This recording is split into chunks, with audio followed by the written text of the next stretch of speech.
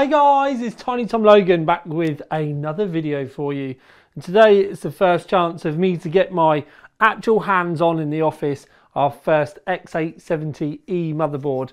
The board launch has been staggered, so it's slightly later than the original CPUs, which is a first for me, if I'm honest. I still think it's very strange.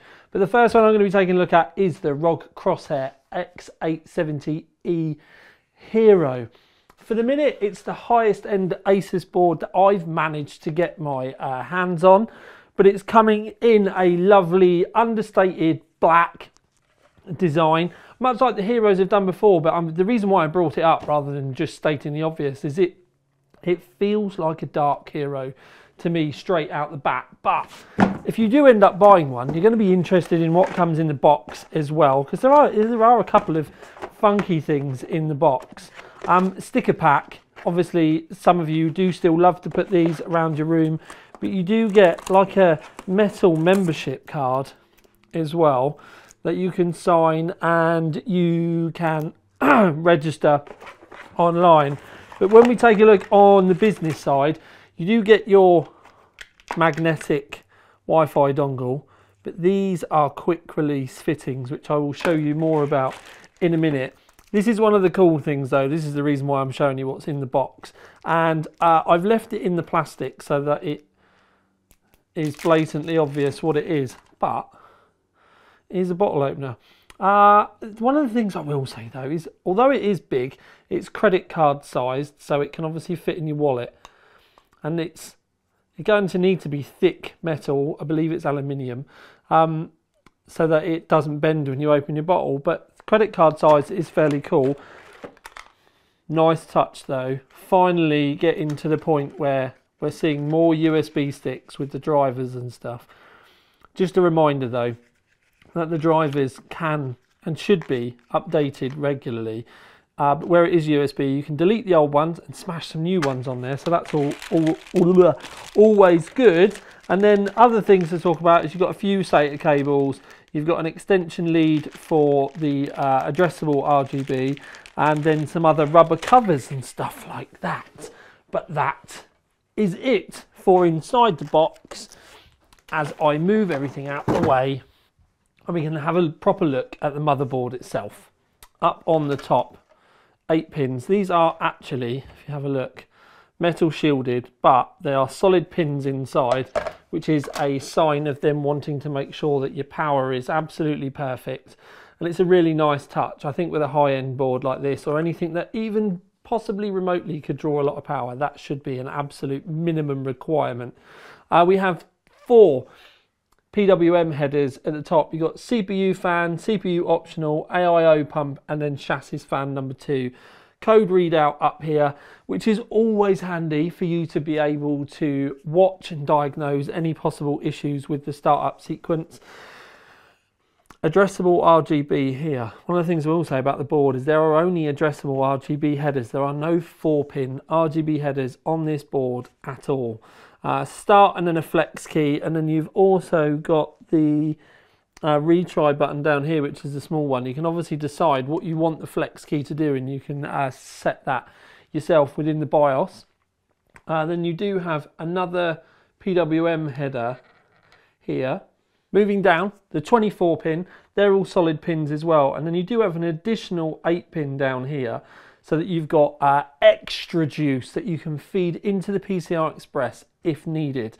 That's ATX 3.1 spec. Now we do need to keep an eye on this when we start getting beefy, power-hungry graphics cards, but if things are right about the 5000 series, then you never know, we might actually need them. This is USB 20 gigabits a second, and it's also got a 60-watt charge option on it as well. That is one of 2 on the motherboard.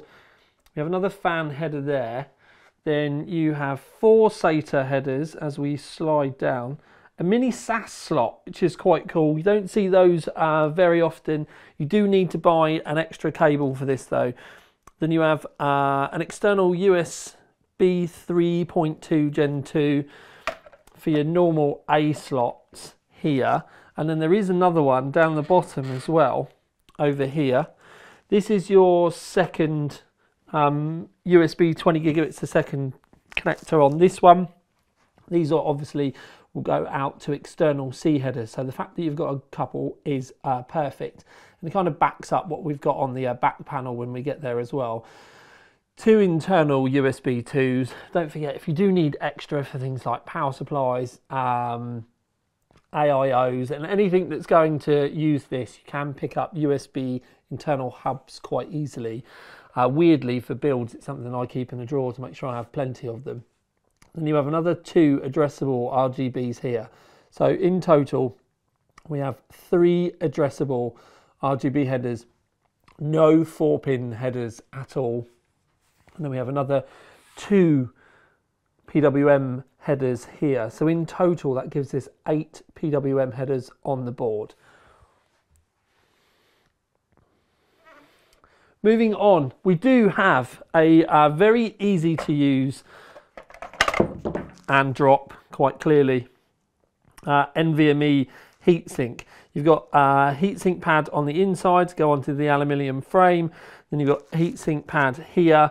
You do get some clips that you can put onto the backplate here, so that you can clip it into shorter NVMe's should you need it.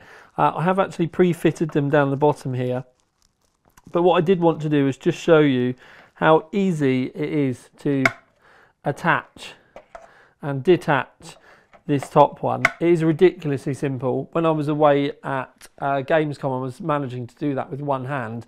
Now, I did show you the area down here where you can see you have a further 4 NVMe headers. So on the board, you do have 3 PCI Express 5 and then 2 PCI Express 4.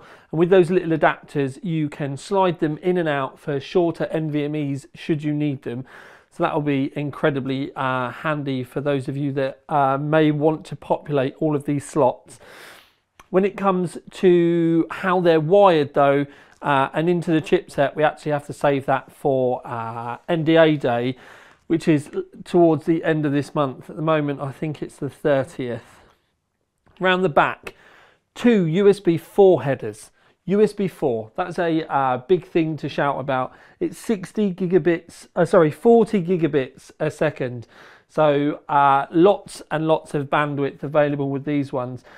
The rest of the USBs are all 10 gigabits a second. So you've got 2 Cs here, and then you have a total of 6 As. They are all 10 gigabits a second. Ethernet wise, you've got 5G, you've got 2.5G. The Wi-Fi 7 here that I told you about with the quick connects is Wi-Fi 7, and it's 320 megahertz bandwidth and up to 6.5 gigabits per second in their STR mode. It also does Bluetooth 5.4. You can see though up here, because a lot of the CPUs are going to have onboard video as well. You've got HDMI. I always used to think these were pointless unless you were fault finding or your graphics card had died. But I've actually started using this as an extra display out, because graphics cards or NVIDIA cards can only support 4, and I needed an extra one for certain things that I was doing in the office. So this has actually ended up being really handy for me recently.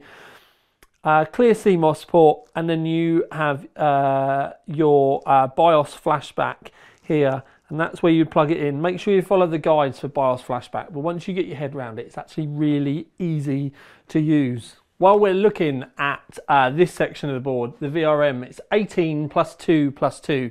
Now the 18 are 110 amps, the plus 2 are 90 amps. So plenty of juice there. I've not been told a complete breakdown about the specs of the power delivery yet. That's all the information I've got. But one of the things that we can talk about while we're here, and it was something they spoke to us about when I was at Gamescom, and we got the briefing for this, was the Nitro Path technology for the DIMM slots. Effectively, they've just shortened the end of the DIMM slots, and they've shortened the end of the wires in the DIMM slots, and just by removing those is removed interference and the noise, and effectively that just means that you can get higher memory clocks more stable. They're gold tipped as well, and this is just one of the things on the boards, because there's dynamic overclock switching to be able to switch from what's best for single core loads and multi-core loads. You can set that all up yourself, but I don't want to turn this into a complete review, because at the end of the day this is just meant to be about a quick overview and a chance for us to look at it, but I'm not allowed to power it up. So how can I turn the lights on? Well, it's not got a CPU in it, so I'm not technically powering a full system up. So I'm not sure. Well, I've always been able to get away with this. So anyway, here we have a look at the graphics and what is going on in the top left-hand corner. It's the only place that you've got any lights on the actual board itself. And you're going to have to tell me in the comments underneath if this is a design or something that you like the look of. I'm going to assume that you can change all the colours and everything within the software as well. But this is what it's doing in its quick display mode, which all I've literally done is plugged my slave cable in. Please remember to like, subscribe, comment. There will be plenty more board previews popping up. Click the link through to the OC3D website so you can go and pick through more of the specifications and have a look at the actual article over there where we will squeeze some more detail in. But for now, at least, this is Tiny Tom Logan with another video for you. Out.